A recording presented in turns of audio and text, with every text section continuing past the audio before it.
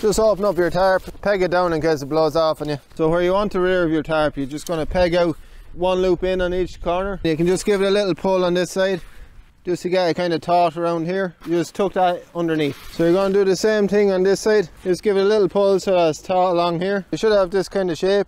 So you just want to give that a little pull so that it's nice and tight along the side. Take this corner, holding that where it is, and just put that loop in that position, then peg that, and that'll give you your angle. You do the same thing on the other side. Now at this point your tarp should look something like this. Your tracking pole should be set at 125 centimeters. You want to make sure that you get it in the center line. If you don't have these, it's about a foot in. Just make sure your pole is nice and straight. Attach a guy line onto these, just pull that back, loop it onto the rear peg and just tension it up. So you're just going to do the exact same thing on the other side. So that's the tarp tent all set up. If I was going to sleep in here, I'd probably sleep across the back